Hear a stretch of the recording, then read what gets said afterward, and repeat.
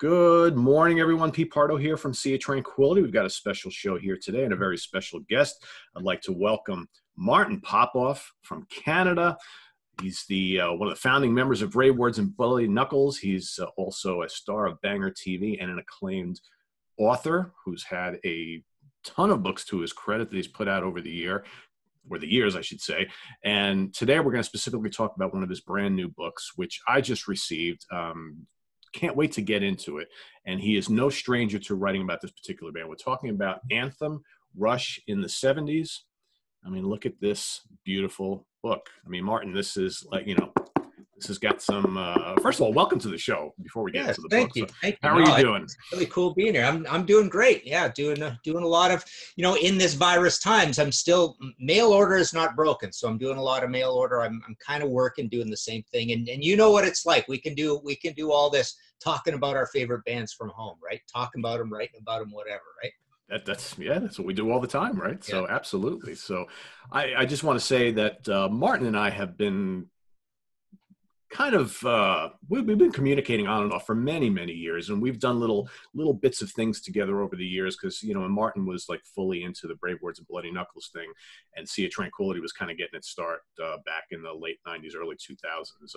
He and I always kind of shared some conversation, and occasionally Martin would throw us a little bit of something that didn't really work for Brave Words and what have you.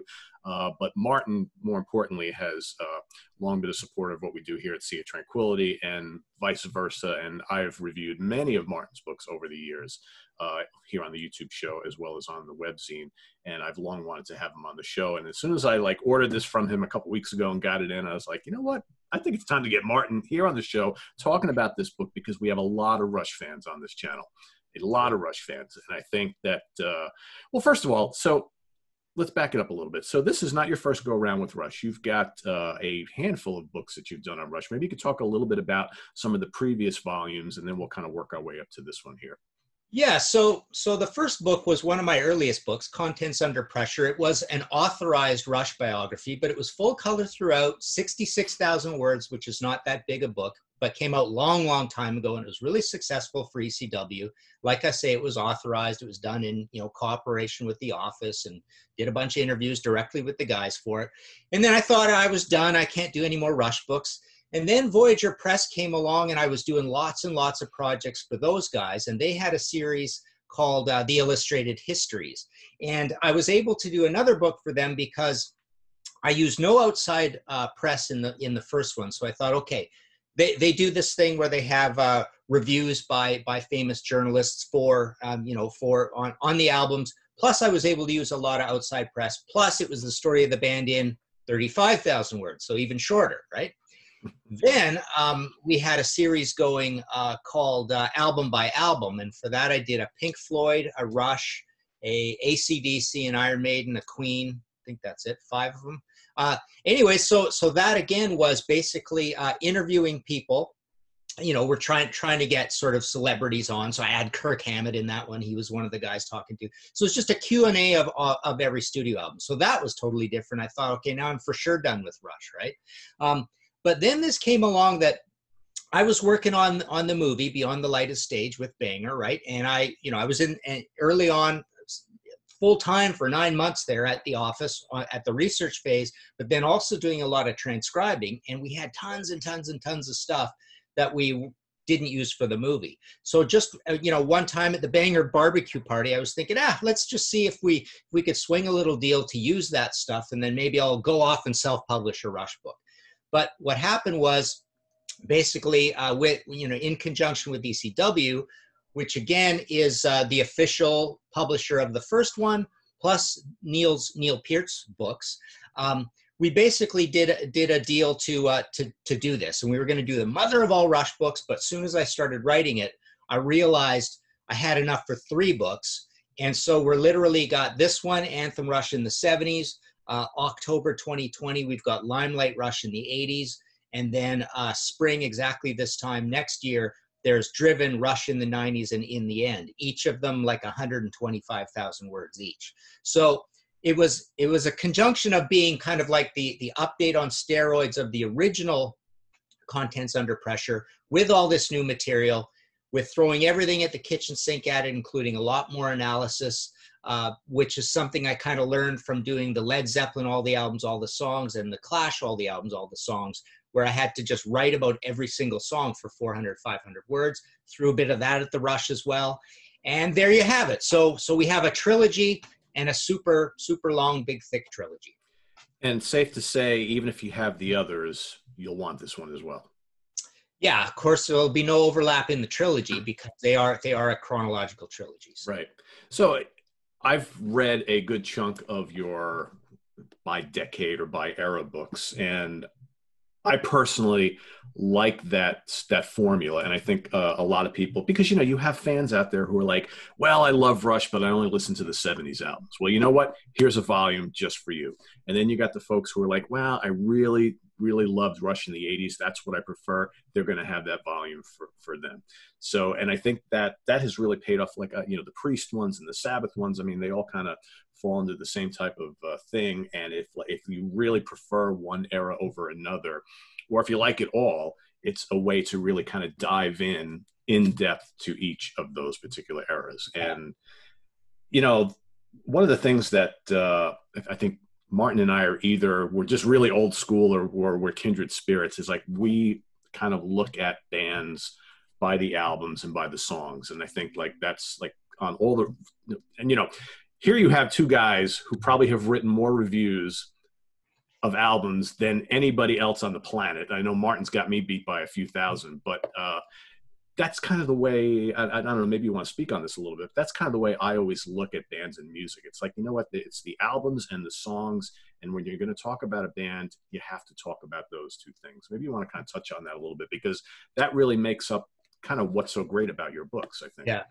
And just to clarify something, I realized you meant overlap. You were talking about the other books. So yeah, there is no overlap also with, you know, that Rush album by album was a strange, totally different beast from the Illustrated History, which is a coffee table book throughout.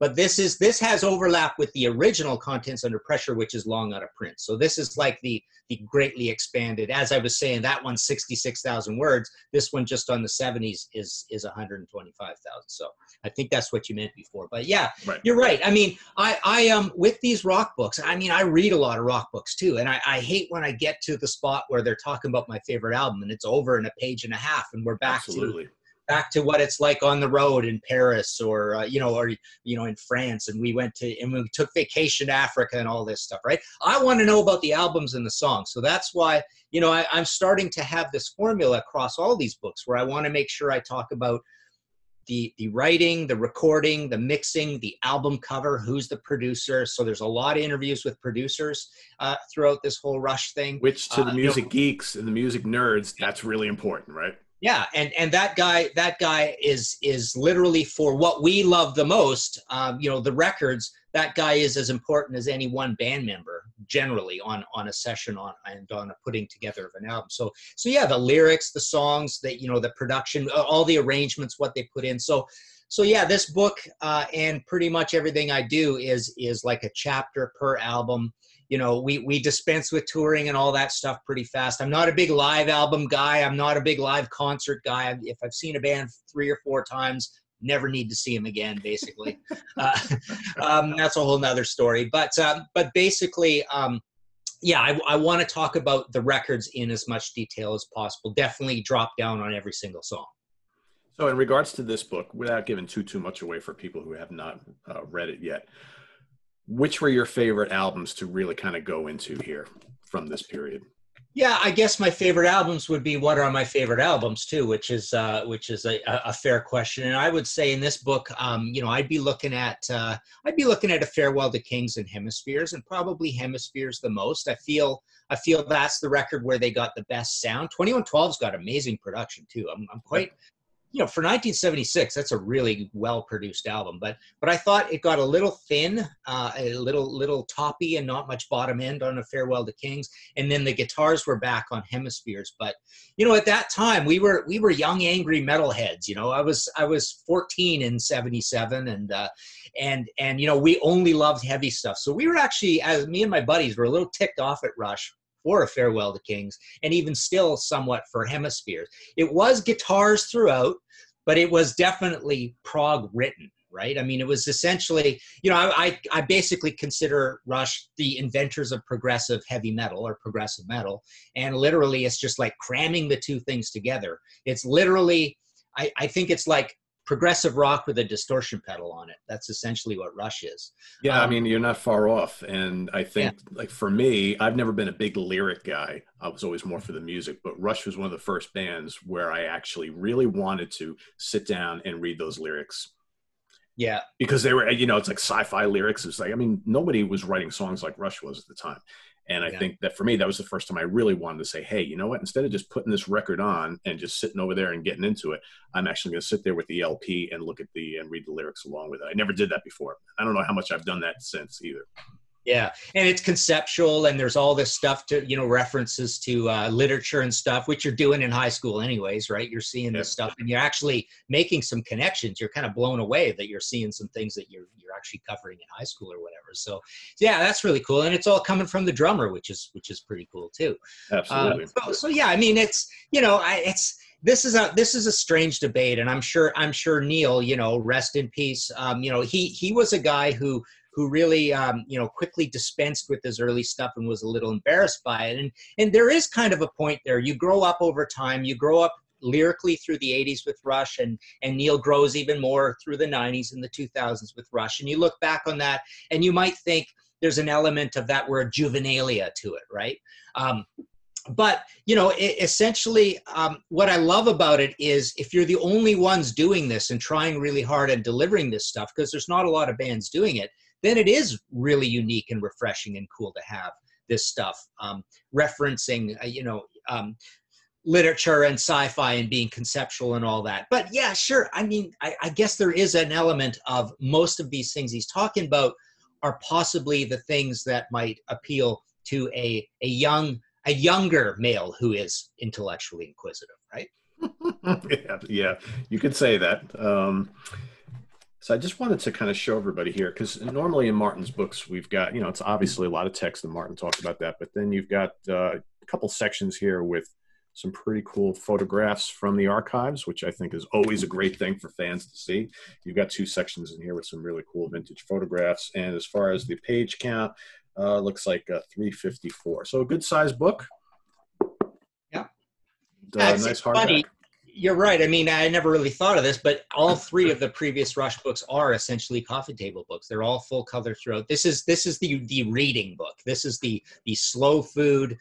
You know, the basically all you wanted to know about Rush in words will be here. That was kind of the idea across all three of them. Like, I want this to be, you know, the quintessential Rush book, because every Rush book, mine and other people's included, and there's some great Rush books, right? Chemistry and Merely Players. They all do things quite differently from each other. So this is the first one that's like a truly just like a you know, as they say, trade paperback, but no, this is a hardcover. But the idea of being lots of words and just like you say, some ticked in color sections. And what's the easiest way for folks to get a copy of this right now?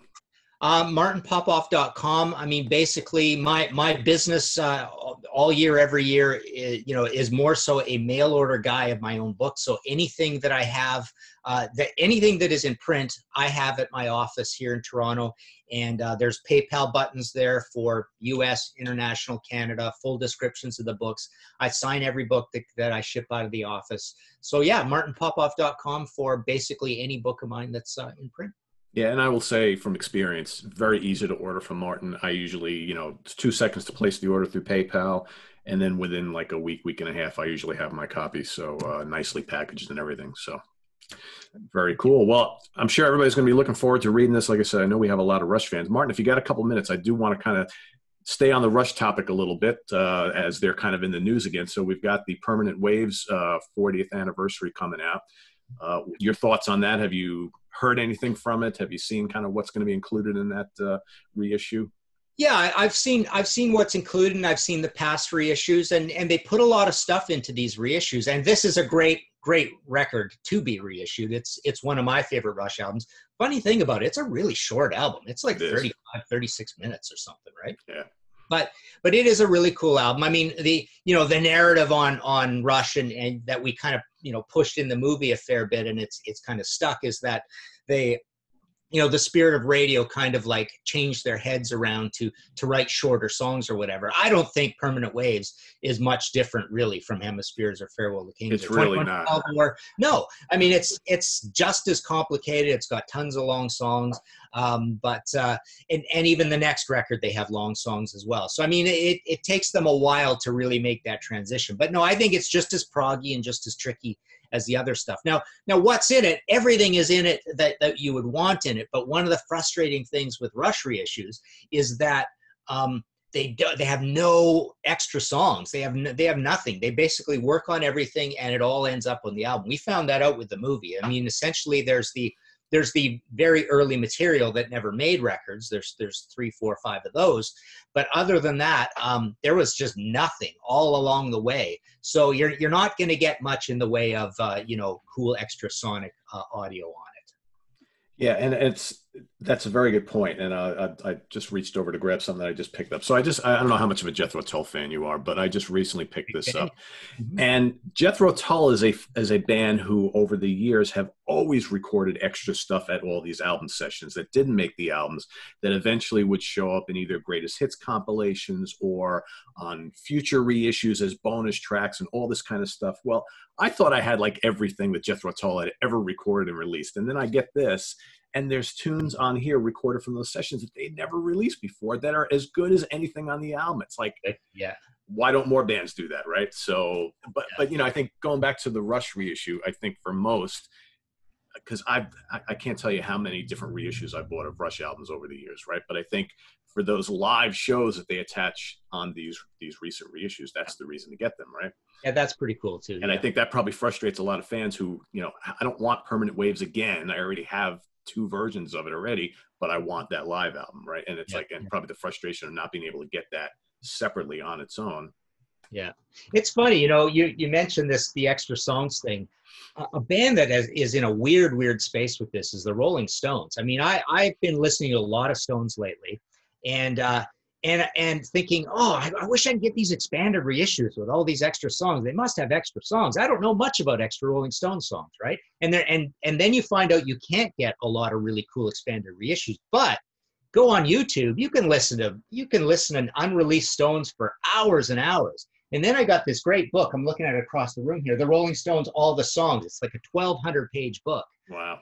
And that is a great exploration of basically all this stuff. So Stones, and Aerosmith's another one that is sort of in the same camp as Stones. You could go on YouTube and play tons and tons and tons of Aerosmith stuff that is not even officially released on box sets or anything like that. So yeah, YouTube's a great resource for some of this stuff. But I couldn't believe it. I mean, Stones essentially along all those years, there's practically an extra album's worth of material all along the way. And you'd think there'd be 5 or more, right? Yeah. With all that history, yeah. So I want to go back to a point you made earlier on about being a young metalhead in the mid-late 70s, and all of a sudden Rush's music starting to get a little bit more accessible. What were your thoughts on Rush, their music and the band, say around 84, 85, as Grace Under Pressure and Power Windows, so on and so forth, are coming out? Are you still as big a fan then, or did your interest in the band wane a little bit during that decade? Definitely not. I've never come back to those records and become more of a fan, especially Hold Your Fire. But I mean, Hold Your Fire, Presto, Roll the Bones, that whole bunch in there, I'm still not that big a fan of. So it's a little more painful writing those chapters in the later books. But I think the productions didn't live on well. They didn't time out nicely. The toppy bass, the electronic drums, some of the writing, the playing. I mean, I just never became that much of a fan. But being such a huge Rush fan, I find this happens with catalogs where you don't like the later catalogs, but you're such a huge fan, you usually allow them 1 or 2 or 3 more that you normally wouldn't, perhaps, if you were sticking to your narrative. So Signals happens to be my favorite Rush album of all time. Wow. And so I'm loving them into this transition into the keyboards, but I'm loving the the warm early keyboard sound with still, you know, the stadium rock drumming and the pretty, you know, rich, warm sounding Alex guitars. And I like Grace Under Pressure a lot. I think that's a really cool album. But Power Windows is where it starts to go down for me. And then Hold Your Fire, certainly, I'm still not a big fan of. I had a big argument about this with Mitch LaFon. Anytime we talk about Def Leppard, we get into a big because I hate Hysteria, and I don't think Mutt Lange's productions have aged particularly well either. But no, I think Rush. The problem with Rush is they're so intellectually curious and chasers of trends. You know that idea in the computer industry, you're a first adapter of something. So Rush was a first adapter of many things along the way, and sometimes it paid off in spades. Like like when they started getting into video, and then basically eventually people don't really talk about them this way, but they were one of the most advanced bands technologically when it came to their live show. You know, in interspersing video with what they were doing and all sorts of doodads. I mean, people talk about Kiss having a huge show. Rush's show was routinely way more elaborate than Kiss's shows. Hell yeah. Right? Yep, Rush had yep. massive stage show, and people kind of forget that, right? But so yeah, Geddy as a first adopter or adapter of keyboard technology, you know, creeping into moving pictures and all over signals. I loved what he was doing, but you can also be early and use stuff that doesn't age well, and I think that's exactly what happened, both at the drum end and the wall bass and the keyboard stuff, that those stabbing synth sounds and everything in the 80s. So sometimes, like, you're never going to know whether this stuff is going to age well or not. And you're also never going to know if it comes around again and becomes totally cool. Like Rush in the 70s came around again and became totally cool, right? Yeah. So yeah, you know, time will still tell, but I don't think that stuff particularly has aged well. Would it have aged better if we heard a little more Alex on those albums? Because that was the issue that I had with a lot of those albums back in the day, and still to this day. I just think that Alex's guitar tones were kind of flat, and it was missing some meat from him, as all the other albums had. And granted, I know it's the 80s, music was changing and all that kind of stuff, and Alex was playing some of his best guitar work on those albums, yet the riffs were just kind of like not really there, like we remembered them. Yeah. And like you said, all the synths and the different sounding drums and what have you kind of overtook the music. And for some of us who were with the band from the beginning, that was kind of too much of a drastic change. And so I totally agree with you there. Yeah, I mean, Alex, you know, number one, there's a little bit of you know, polite Canadian friction between Geddy and Alex and Neil on you know, the lack of Alex. I mean, that really starts coming in with Signals, where he starts really being concerned about it. But it's almost like Alex comes around and gets swept up in the enthusiasm of Geddy and Neil and decides to kind of play along with this idea. So he's all about the Fix and INXS and the Police and all these sorts of bands where the guitar. See, he always had the mind space, more or less, of loving to be a colorist and a texturist as he goes along there, right? But he got even more so that way on those records. So he was basically trying to be a modern, and you know, the Miami Vice suits and all that stuff, right? I mean, basically they're all on the same page. So it's not even really his tone, but it's completely his mind space of just, you know, loving to stab in and be texturally going back and forth and adding color and shade and, you know, chiming and all this kind of stuff, right? The Fix is the band that really comes to mind when I think of this stuff. Actually, and INXS, like I say. So yeah, I mean, the songs were just not made for that. So he is a problem, but I think the bigger problem really is it's all of it. It's the songwriting, it's the keyboards, it's Peter Collins as a producer. You know, he is an assured man. He is sure of what he wants to do. He's Mr. Big. He's coming in. They want him in because they love all this thin English pop that he made, very deliberately so, for UK market, the UK market, and for UK radio, right? That's what they wanted out of him. That's what they got. So they were all working in concert to come up with this really austere, strange 80s sound. Yeah. Which, let's be frank, worked for a lot of listeners. And one of the things that I found in doing this show over the years, anytime the topic of Rush comes about, specifically that era, there's a lot of big fans of those albums. And I did it was probably about a year ago. I did a show where I talked about stinker albums from bands you love, right? And one of the albums I mentioned was Hold Your Fire. And then I specifically talked about how I was not a big fan of Power Windows, Hold Your Fire, and Presto, specifically those three, because I do like Race Under Pressure a lot. And I've liked that more as time has gone on. And a lot of people were like, I can't believe you don't like those albums. So what I did was I went back and I made a conscious effort to go back and re-listen to those albums again ad nauseum to see, what am I missing, that everybody seems to love that I didn't like at the time and I haven't liked in recent years. And you know what? Those albums started to kind of warm up to me a little bit more, specifically Power Windows. I still think Hold Your Fire and Presto are fairly weak albums in my opinion, but there are good songs on there. I maybe don't love the production or the arrangements or what have you, but I can see the appeal.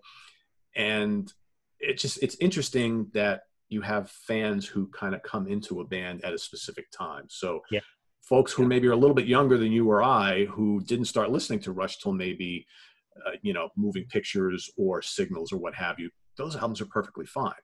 But for us who have been with the band since the beginning or the mid 70s or what have you, I mean, that was like a big stretch. I know for me at the time, speaking as a 20 or 22-year-old, I was like, whoa, this is not the Rush that I know and love. I'm not sure if I like this. But again, I think my point is that I've really tried to go back and kind of find what everybody loves about those albums. And I can see it. I still will never say that they're necessarily my go-to Rush albums, but I can kind of understand the appeal of Power Windows and Hold Your Fire and Presto. And, and then you've got the 90s, which we haven't even gotten into here. That's a whole other thing. But I like a lot of the music from the 90s from the band and, up till the last couple. But there are people who don't. Yeah.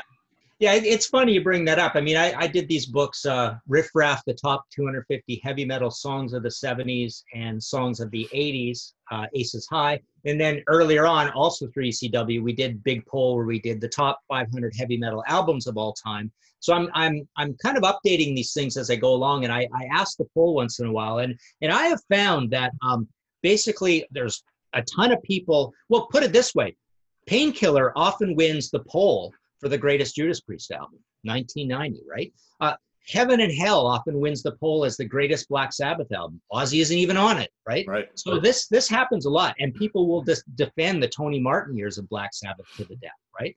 So yeah, it definitely matters where you come in with a band, that magic moment when you're 16, 17 years old and you get your first albums, and if everything around you is 80s synth pop and you get Power Windows and you're a semi-heavy guy or whatever, and you're 16 years old at that time, sure, that could be your favorite Rush album forever, right?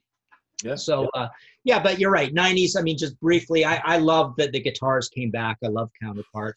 I love Vapor Trails and the last one quite a bit as well. So, Clockwork Angels, basically, I went through this with the Ted Nugent. This is a bit of a tangent, but the Ted Nugent book, I loved writing so much because even though I fell off for most of the 80s and I really don't like Spirit of the Wild, and I argue with people about all these 80s albums, I will argue to the death that Caveman and Love Grenade and even Shut Up and Jam are three of his greatest albums of all time, which is just a bizarre view for almost any Ted Nugent fan. But because of that, I almost felt like I had the creative license as a super fan to say the Nugent album and If You Can't Lick 'Em and some of these were horrible. I don't even like Intensities and 10 Cities, right? So I felt like I had this license to say this because I am the craziest Ted Nugent fan of all time who thinks three of his greatest albums are three of the last four. The last one, no, it's too short, it's too jokey. He's covering himself. He's rewriting Cat Scratch Fever. It's kind of like a phoned in EP almost, right? But those three in a row to me are like sacrosanct. They're amazing. I play them all the time. Doesn't it feel good to be like a lifelong fan of a band or artist and to actually say that about a band who's been around for 45 or 50 years to say, so, I mean, I've been saying that about like Uriah Heep and Deep Purple for years. Exactly. I mean, Yeah, right? right. I mean, it's like, but there are people like, oh, I haven't listened to anything past Machine Head. I'm like, well, why aren't you? Like, what? Give these albums a chance. And it's like, and I've been saying for years that some of the, you know, and those are just 3 examples. I'm sure there's more. I can't wait to hear. Motorhead, Cheap Trick, Motorhead, Kiss even.